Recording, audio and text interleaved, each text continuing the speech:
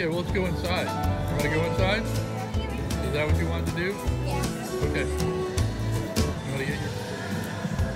If I had $1,000,000, If I had $1,000,000, well, I'd buy you What did you want to look for while you were here? I would buy you a house. Oh, I see, the toy And if I department. had $1,000,000, What are you going to buy me? I had Well, $1,000,000. hey, buy so we didn't get you anything yet. furniture for your Mark. house. Maybe But we might when we a come nice back, right? Chesterfield or an Okay. ottoman.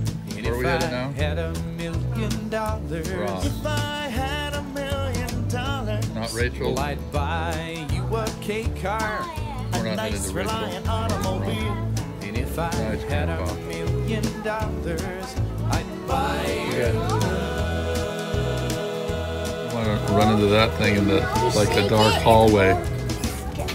If I had $1,000,000, Wait, Riley, go get your stuff real quick. Go. Where's her stuff? Is it way back over there? Could help, it wouldn't be that hard.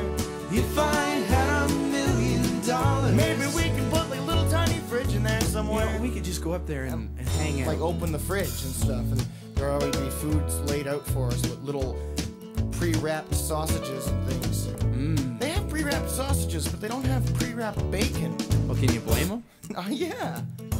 If I had $1,000,000, If I had $1,000,000, well, I'd buy you a fur coat. but not a real fur coat, that's cruel. And if I had $1,000,000, If I had $1,000,000, well, I'd buy you an exotic pet. yep, like a llama or an emu. And if I had $1,000,000, If I had $1,000,000, well, I'd buy you John Merrick's remains. ooh, all them crazy elephant bones. And if I had $1,000,000, I'd buy